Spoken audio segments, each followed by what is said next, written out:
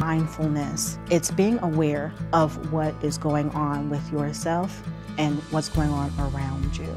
I don't know if I could give you the right definition, but in our classroom, it's just being aware of what you're doing at that moment. We usually do the mindfulness piece before we start the lesson because I think the students look forward to it.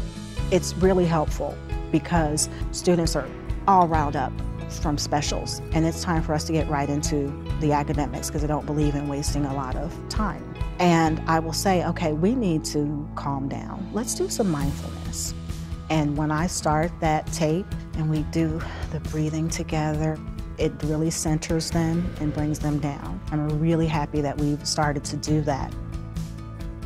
We do activities in my classroom because they're constantly having to listen to music and they're not used to just sitting quietly.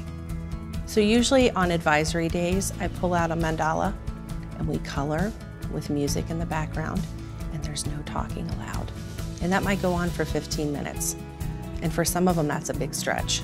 I noticed that my students are pulled in so many different directions, and I feel that they need to center themselves so that they can focus. And if you ask them, what does mindfulness do for you? They will say to you, it calms me down, or it relaxes me, or it helps me focus. They'll say those words. In the corner of my classroom, we have a quiet corner. There's a dozen or so pillows, and you have to be quiet in the quiet corner.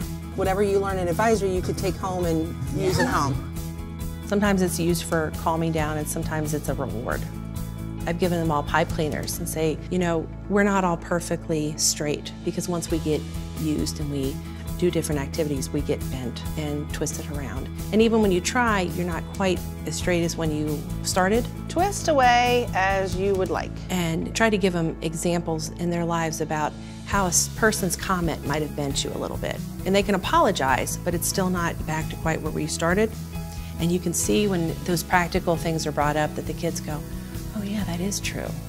When you say certain things to kids, it hits home and you can just see it on their face or their light bulb goes off. I love the mindfulness.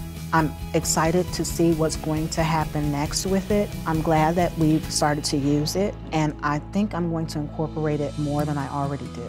It's amazing, it really is.